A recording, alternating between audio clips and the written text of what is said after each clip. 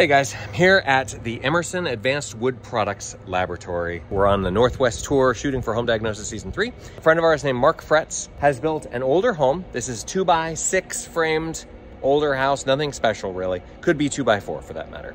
And what they've done is attach to it something that goes down and attaches to the foundation wall and then comes on up and is binding this 2-inch thick plywood sheet. This is called Mass Plywood Panels, MPP.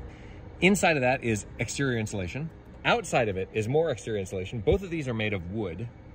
These screws don't attach to the house structure at all. They just attach to the Mass Plywood panel, which is strong enough that basically they've built an entire exoskeleton around this house. We don't have to have the interior structure of the house hold up anything anymore, making them stronger and better insulated, and therefore also more airtight if you can do this right on the outside.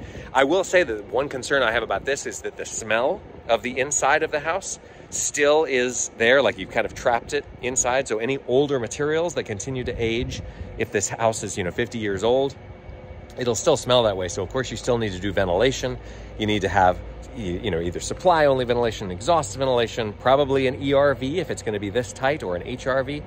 And so you can find out all about all that, the rest of that stuff on our channel. So make sure that you're subscribed if you're not already. Comment below if you have other things that you've seen like this around the country.